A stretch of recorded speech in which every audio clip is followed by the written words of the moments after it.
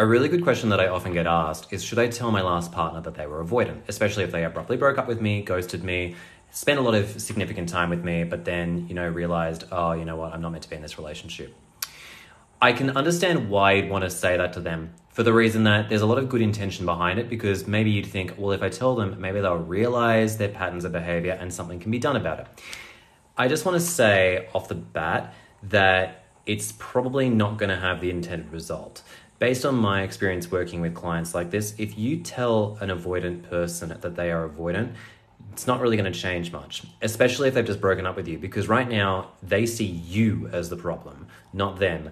They're not going to suddenly realize, you know what, I'm the problem, it's me.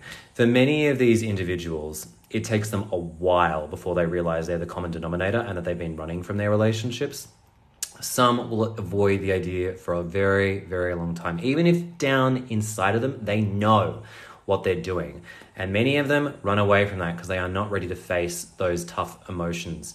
It's very tricky for people with avoidant attachment to sometimes even seek therapy and counseling. Many of them avoid it, because for them to confront a lot of their emotional issues, it requires them to be vulnerable. And that vulnerability can be really hard for them, considering there's been an understandable amount of trauma around being vulnerable and sharing.